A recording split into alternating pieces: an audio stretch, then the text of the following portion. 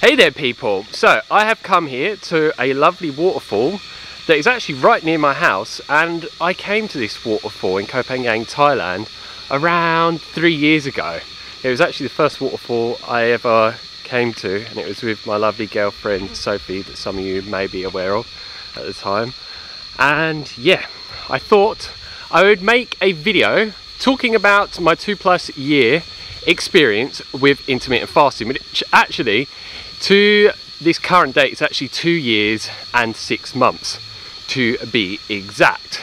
And I wanted to make this video so you could just hear my own personal story and maybe learn some things from my own personal experience that could help you on your own journey. So if this video sounds of interest to you, make sure you watch it from start to finish. And I'm trying to do the best I can with the lighting as we're moving, because it gets a bit dark, and this waterfall has got a nice little trek, it seems, to it. So first off, how did I become aware of intermittent fasting? I can't remember exactly, but at that time, and I still am, I was very into health and looking into many different alternative healing things out there. And when I had decided to embark on intermittent fasting, I did loads of research on this subject, learnt from as many teachers as I possibly could, have dug deep into all different scientific research. And the thing that made it appeal to me the most was I wanted to start transforming my body, because I used to be super skinny. I'll show you some photos here. And I wanted to build muscle mass and switch up my training. So I was doing a lot of cardio at the time, a lot of running, a lot of cycling. So I looked like a runner and a cyclist, and I switched to bodyweight training known as calisthenics. And the reason why I switched to do intermittent fasting with the calisthenics is due to scientific research that I've talked about many times in videos before. Is it massively boosts human growth hormone production and testosterone production, which these hormones are key for maximizing muscle growth and just helping you gain really good strength as well, and a whole host of other benefits, but they're the main reasons why I want to do it. And that's why you get pro bodybuilders that take synthetic exogenous forms of these hormones, but obviously they have a lot of unwanted negative side effects, short term and long term, and it's not the path that I wanted to go down whatsoever.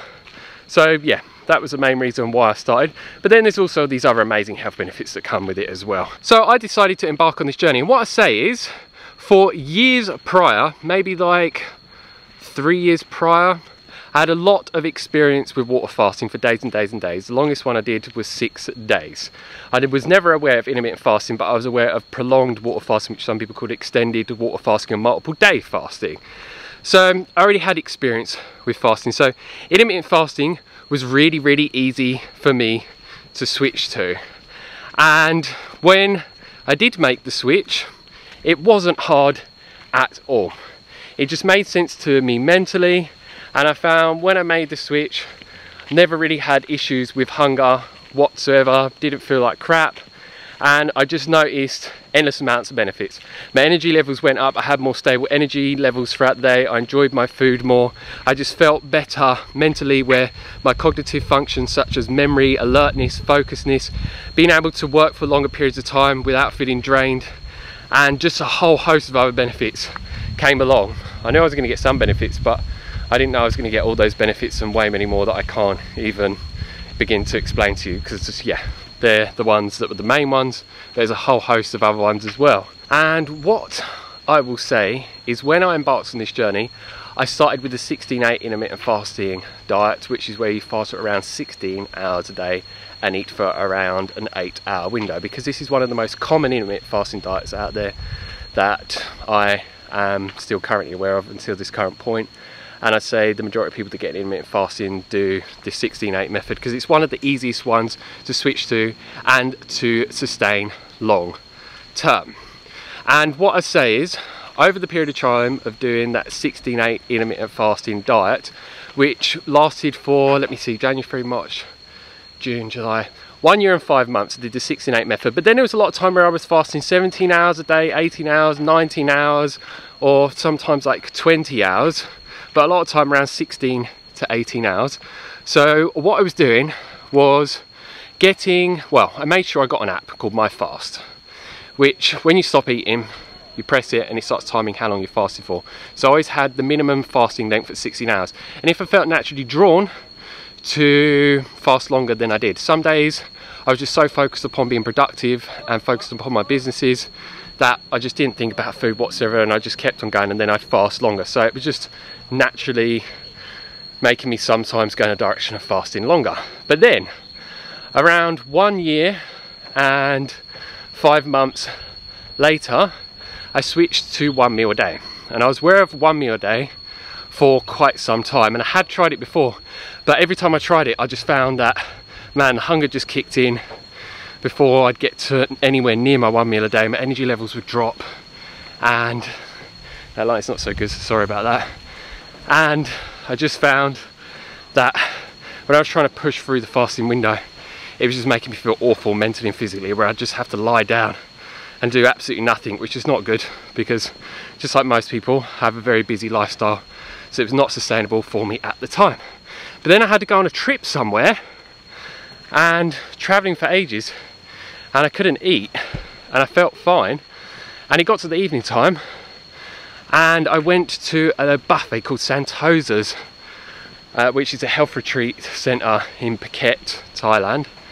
And wow, we got some climbing to do, that's why I'm breathing quite heavily, which is good. Need some movement, been indoors a lot of today, working hard online, doing other various things.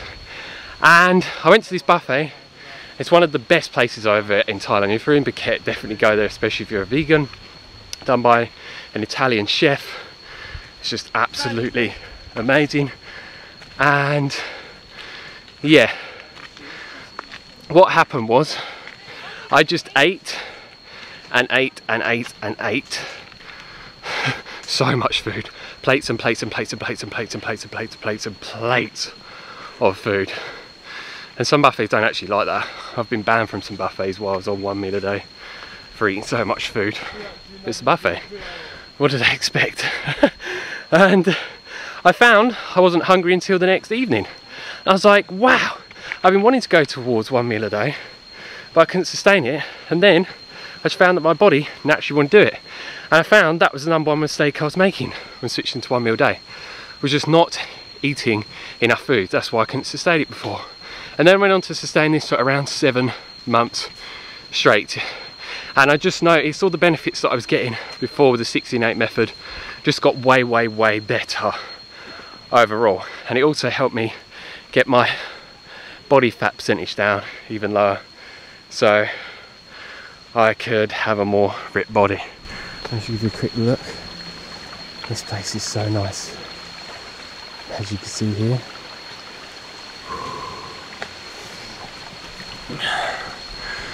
So yeah, I have a lot of experience with different lengths of intermittent fasting, and I've tried out so many different diets over the years, just like many people that are watching my videos or have done before. And I just found it's one of the things that I've done to improve my health and energy levels and cognitive functions and mood and everything, which has been one of the best things to achieve those results, and many others. And it also helped me to overcome certain food addictions that I had. So I felt that I didn't no longer need to binge out, because I used to have issues with binging on food, and I'd just beat myself up and not feel good about it. But I found with intermittent fasting, which a lot of people wouldn't think it would be like this, is that it just helped me all of a sudden overcome those binging issues. Almost fell down then, and just form a way healthier relationship with food, because I just found a lot of time I was eating when I didn't need to eat. Then it made me feel garbage and just make my blood sugar levels go down. It was just not good at all. But I found when switching to intermittent fasting, I only started eating when I needed to eat, and only eating the amount of food that I needed to fuel myself and make myself feel as amazing as possible. And man, I remember actually this waterfall, it actually, well, the hike to the waterfall, you can go past the waterfall like I am now and go all the way to the top and then get a view of the whole island. I've actually brought my drone. I might do some drone footage, put it in this video. You'll know if I've done that, because it will be in the video. So that was a really amazing thing. And I just found in the past So many times I'd eat food, not really get much energy from it, and I would just get hungry so many times throughout the day, no matter how many calories I was eating and how much food I was eating. But once I swapped to intermittent fasting, those issues went away. My hunger got completely under control, feeling very satiated from food for very, very long periods of time, and just found when I actually would eat the food that I'd actually gain a significant amount of energy from it, unless I was overeating, which can be an issue. Yes, I eat a lot in one sitting, but I'm not overeating. So if you're doing intermittent fasting, you're eating a lot of food and you feel sluggish afterwards, then that may be an issue for you as well. So that's just something to be very, very mindful of. We've got loads of people going past, so it's like a roadblock in the forest. And man, yeah, it feels very, very pure here. Very oxygen rich environment. It's the #1 nutrient that we can't go long without. Unlike food and water, before it would just like end our lives, literally. Whew. Yeah, life is good, man. So yeah, as you can see, for me and my own experience, why would I not do it? It just makes complete sense. And like I said, when I started this journey, I was very, very lean. Very, very, very lean. And then doing calisthenics combined with intermittent fasting helped me gain around 10 kilos of muscle within 1 year. Go from skinny, weak and frail to lean, ripped, strong and muscular. So I got amazing physique, transformative benefits as well, which is win-win, because that was the reason why I started calisthenics and intermittent fasting, and then definitely worked synergistically alongside each other to help me gain the physique that I had dreamed of.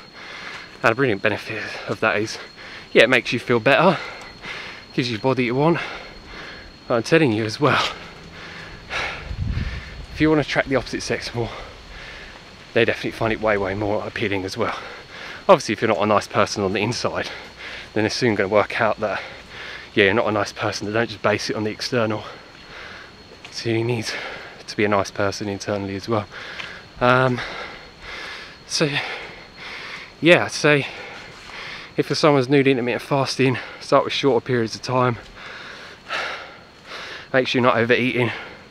Do it consistently over time. Experiment with longer fasting windows, shortening your eating window, and just see what works for you, because what may work for me or someone else may not work for you, and your body knows best. So try and be in tune with your body as much as possible. Oh, this is a good bit of cardio. Not that I train cardio specifically ever, but yeah. Oh, most of the time I have made sure that I'm just drinking enough water in the fasted state, but then there's been periods of time where I've experimented dry fasting, where you abstain from food and all liquid sources as well, and both of them had their place.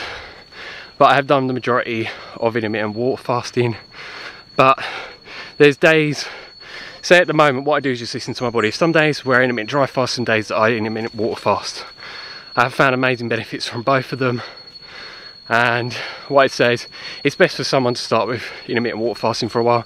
If you feel drawn to try dry fasting, give it a go, but just be very careful, because you could push your body too far and it could be dangerous. And that's something I want to mention. You may be thinking, well, why don't I eat 1 meal a day now? Well, it was working for me very, very well. But what I found over time is that it was putting my body into too much of a stress response. And intermittent fasting is a form of stress, but it's a good stress. But if you push yourself too far, where it's just overstimulating the nervous system, overstimulating the adrenals, it can have a very negative effect on you. And I found that my body just got to a point where it needed to start doing the 16-8 method again. So yeah, certain points is doing 1 meal a day, 16-8. But yeah, I just do intermittent intuitive fasting. So like I say, some days water fasting, with intermittent fasting, some days dry fasting, some days fasting 16 hours, some days 70 hours, some days 1 meal a day. It just varies. And that is what I want to share with you is, yeah, definitely do a minimum of 16 hours of intermittent fasting, because I'm telling you, if you don't do a minimum, you're not really going to get the full benefits from it. And that's the minimum that you need to do to get some amazing benefits from it, and eat for around an 8-hour window. So yeah, listen to your body. Feel you want to fast longer, then fast longer, but be mindful that you're not pushing yourself too far that it starts having a negative effect on you. Wow, look at this sap on that tree. Can you see that? Wow. There's loads of people over there as well. I'll show you the view point in a minute. I remember that from years ago. For anyone wondering what type of diet have I been eating on my journey with intermittent fasting, the majority of the time it's been a plant-based whole foods diet. Normally 50% raw, where I have raw food earlier on, like fruits in a fruit smoothie, and then later I cooked plant-based whole foods. And normally very high carb. At the moment it's high carb, quite a lot of protein as well. 2 meals a day. I've experimented sometimes with 3 meals a day, but I just find it starts having a negative effect on my digestion. I said I'd started trying that again recently. It's just not working for me at all, so we stopped that one. And there was a time for 30 days that I did eat a vegan ketogenic diet as well, but mostly the plant-based whole foods high carb vegan diet. But then there's been a lot of times where I've been eating a lot of like vegan high carb, which has got quite a bit of fat and also protein in, vegan junk food as well. So I've tried out a few different things, but I found with all of those I felt pretty damn amazing, like really amazing. But I just stick to the high carb one the majority of the time, because that's what makes me personally feel the best. It may not for you. You can do intermittent fasting with all different types of diet, and I talked about just yesterday what the best diet is to eat with intermittent fasting. So if you haven't seen that video, I'll put a link for it up above, and you can check that out by clicking the link up above now. And for anyone wondering with working out, because I know some people will probably wonder this, is have I always worked out in the fasted state or after I've eaten a meal? Well, when I was doing 1 meal a day, I was always training in the fasted state, because I was eating my 1 meal a day in the evening. Some people do it at lunch or breakfast, but for me, my personal preference was at the evening time. And normally with the 16-8 method, or where you could say I was just eating 2 meals a day and not having breakfast, I would normally train in between the 2 meals. So break my fast with whatever foods I was going to break it with, then wait a couple of hours or even 3 or 4 hours, and then go and do some body weight training. And yeah, with both of them, training in the fasted state or training after eating, like a few hours afterwards, I felt as good with either of them. As greater strength, didn't notice any difference between the two. Still amazing stamina, endurance and other things. So yeah, both have worked very well for me. And something that I just love about intermittent fasting for me is I always want to stay very lean and ripped. And intermittent fasting has allowed me to stay very lean and ripped. When I was eating 1 meal a day, I was eating around 3,000 to 4,000 calories, a lot of the time junk food, because it was easier for me to get enough calories in. At the moment, it's around 2,000 to 2,500 calories. But yeah, even when eating loads of calories, I found that I was just feeling really amazing throughout the whole day, and I wouldn't put on any excess body fat, which is why I call it the ultimate weight loss hack, which is really amazing. Because a lot of people say you need to like do extreme calorie restriction to really drop your body fat percentage down, which can make you feel awful mentally and physically and mood wise. It's not something that I want to do. I've tried that in the past and it makes me feel miserable. My energy levels are messed up, my mood's all over the show, and it's just not sustainable for me, at least. Some people do it, but it's not for me. I like to eat quite a bit of food because it makes you feel the best. So yeah, this has just been an amazing journey for me. Could I ever see myself quitting intermittent fasting? No, it doesn't make any sense to me. When I see people eating breakfast, it's like, man, it just doesn't compute in my brain anymore, because I've been doing intermittent fasting for so long. And it's like most people are eating in the morning to get energy, when it normally uses up more energy for the body to digest it. So then they have to drink coffee and take other stimulants like Red Bull and other energy drinks to give them a fake source of energy. And it's like, I'd rather just not eat in the morning and get my energy from intermittent fasting, all the benefits it gives me. And that is the one thing that I've really loved from intermittent fasting. Less time and focus upon food, so then I can be more productive and do more of the things that I need to work on to achieve certain goals and results that I want within other areas of life, especially when doing 1 meal a day. Just having all those hours to focus upon so many other things rather than eating like 3 meals a day and snacks in between. Just, if you're an entrepreneur, it is one of the best type of things that you can do with dietary modifications, and that is daily intermittent fasting. So for me, intermittent fasting, 10 being the best, 1 being the worst, 10 out of 10. And the brilliant thing is, as well, it normally saves you money as well, which if you can save money from something, I know that I want to, and I know that most other people do as well. So yeah, you're getting your best bang for your buck, quite literally.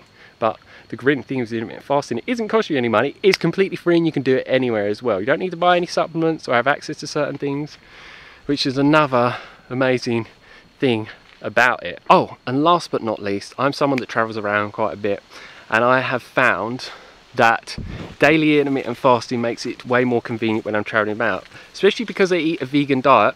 And I think anyone could say it's on any type of restricted diet where you just cannot eat any processed packaged foods from any places whatsoever, that it just made it easier for me to sustain this vegan plant-based diet, because I wouldn't need to take loads of food with me, which I used to before, and then I have to carry all that additional weight with me. I already have so much equipment for filming and then editing videos, such as my laptop and all the other equipment as well. So the less weight I can carry with me, the better. So I can just be the best minimalist that I possibly can be, and I'm very into minimalism. If you don't know about it, do some research into it. It's something that really transformed my own personal experience. And yeah, this place is amazing.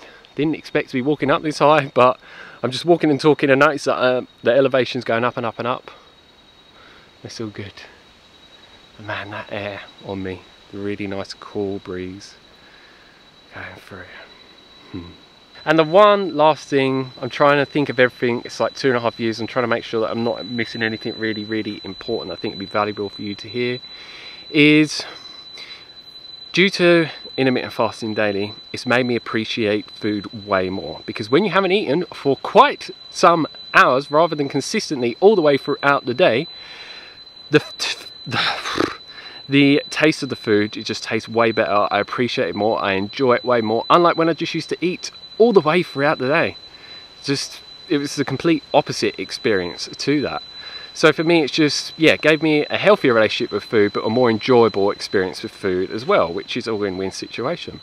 So that's it for this video. If you have any questions on my own experience for the last 2.5 years of intermittent fasting, leave it down below and I'll get back to you as soon as possible. If you want to learn about intermittent fasting, especially if you want to do it to learn how to do it in the most safe and effective way to get some serious weight loss benefits, I'll put my video up above that's titled that you can click now, and you'll also search up many intermittent fasting videos on my channel as well. I have so many and I'm posting so many new ones in the future. If you want to be notified when new videos are uploaded, make sure you click the subscribe button down below and you click the bell notification button next to the subscribe button, otherwise YouTube will not notify you when new videos are uploaded and have new ones coming in West every single day. And if you have any questions for me, leave them down below. If you like the video, like it down below, and don't forget to share this with others. So as always, stay fit, stay energetic, and go and get those gains. Peace.